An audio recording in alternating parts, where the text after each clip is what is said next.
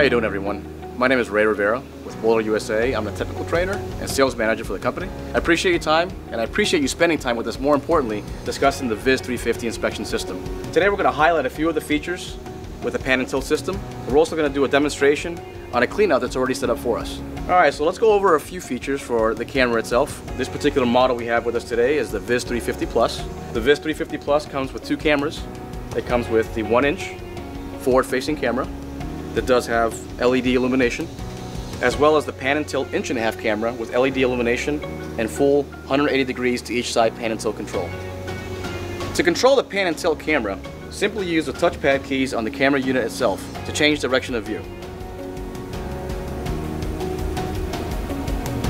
Alright, so we're going to start with a demonstration. We're going to go into a clean out. We're going to use the 1.5-inch pan and tilt camera head, show you the function on the keypad, as well as what you're going to see on the screen during the inspection itself. Also, we get a chance to show you how well the LED illumination works within a small, tight, and dark constrained area. Cody's going to come in and give us a hand on guiding the rod down with the camera into the piping and giving us a good view as to what we're looking at. I'm going to actually remove this monitor because it does give us better access to what we're doing as well as what we're looking at. Okay, so what we're going to do now is we're going to go down into the drain itself and approach the T area where the pipe splits into the T itself. So Cody, if you can go down, so I think we reached the basin right there. And if you leave it right, bring it back up a little, if you leave it right there, you can see a kind of a still shot of a little water down there. This is essentially a pipe that doesn't get used very much for anything, but there still is some traveling water down there. In these particular instances, it'll give you a good understanding as to whether or not there's a leak from somewhere else that may be traversing into what is supposed to be a dry pipe at that point. From this angle, what we would like to do is begin to use the pan and tilt feature to see if there is an exit and entry point on this particular pipe assembly. So now if you look, we're actually looking downstream of the pipe itself. And from here we can look at the walls if we need to. You still get pretty good illumination there. And we can scroll back and go into the center position where we're at. We are now laying linear to the pipe itself, and I'm going to align the camera head. And if you look, we're actually upside down at this point. The water is on the north side of the screen right there. So what we're going to do is I'm going to orientate the pan and tilt head so that now it is exactly how we would be viewing it if it was us taking a look at it on our own without the camera system. Alright, Cody, see what else we got down there.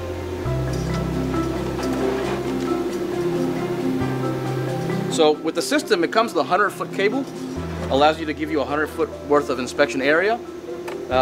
Best practice obviously is to find a clean out in the system that allows you to get a shorter approach into the unit or the assembly you're looking for. Now we're getting into a little bit more water, which is completely fine for this unit because this camera is IP rated, it's waterproof, so you're protected, the camera head itself and the cabling. Cody, we can probably go a little further and see what's down there and then give it a, now we're in some muck, looks like. Now the good thing about this system is that once we enter and we're going vertical downwards, we necessarily won't know how the orientation of the camera head is. The feature that we have in the system is self-elevation or finding its zero back home. So if we hit the shift and down key, now it'll find its base or 0 point in orientation and the aspects to where it's at relatively to the pipe. So now we're at a essentially dead zero location for the camera, and we know that this is the downside and this is the top side of the pipe. So as you see, Cody's running it through, and we are going to, there you go. So now we're on the water base side here. This is an old piping system that doesn't get used for much of anything. There is residual water there. You can see there is flow downward. It could mean a few different things. It could be a crack in the pipe somewhere, or it can be some kind of vacuum pulling into on an open secondary line somewhere else. That can be discovered by using the 100 feet worth of piping cable that we have.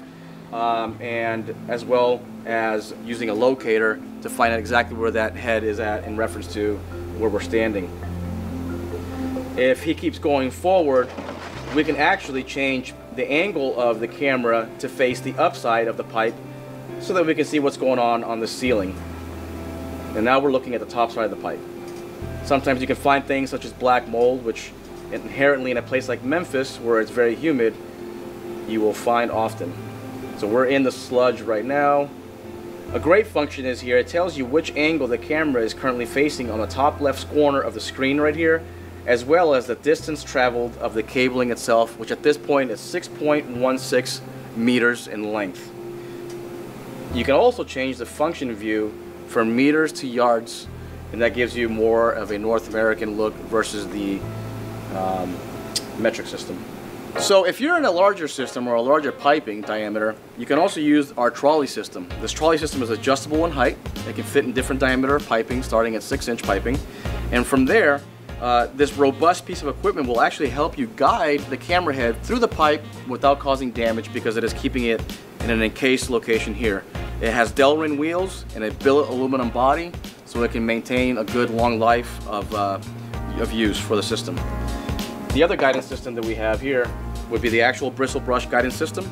This can start at a 6-inch pipe diameter, and it can be cut down for smaller diameter, maintaining center for the camera head itself.